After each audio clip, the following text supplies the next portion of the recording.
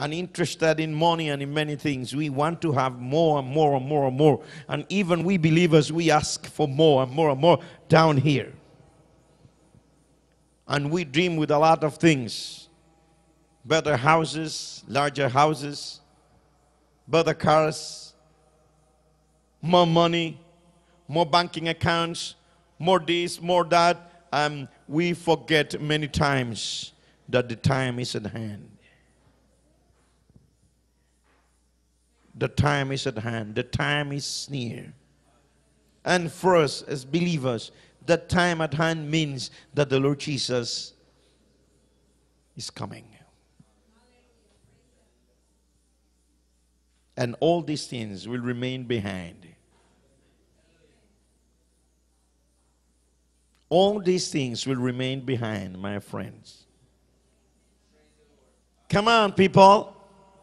I'm saying that all these things will remain behind.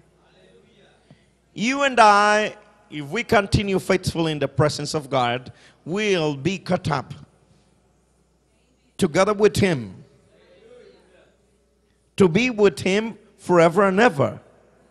But the things that we enjoy now in this earthly life, these things will be left behind. You following me this morning? So the time is at hand. That's why we must read, hear these words, means take it seriously. And that's why we must do what the Lord says in His Word. Because, listen, time is at hand. Time is near. Come on, shake your head. Put things in place. Put your feet on the earth. Think seriously. Time is at hand. Hallelujah. Praise God. I will say it again. Take it seriously because time is at hand. This Bible study is not for us to say, oh, wonderful, great, I want this, I love knowing more. No, thing is that time is at hand. We must rejoice because time is at hand. Things are going to finish down here on earth. Hallelujah, praise the Lord. Things are going to finish down here on earth. Hallelujah, blessed be the Lord. Come on, people of God. Let's rejoice in the presence of the Lord. Let's say, yes, Lord, thank you, because time is at hand. Hallelujah, hallelujah, hallelujah.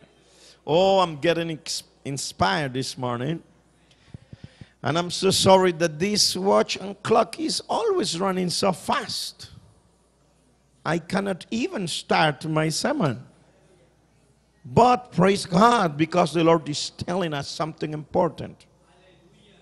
I want you to follow this Bible study carefully.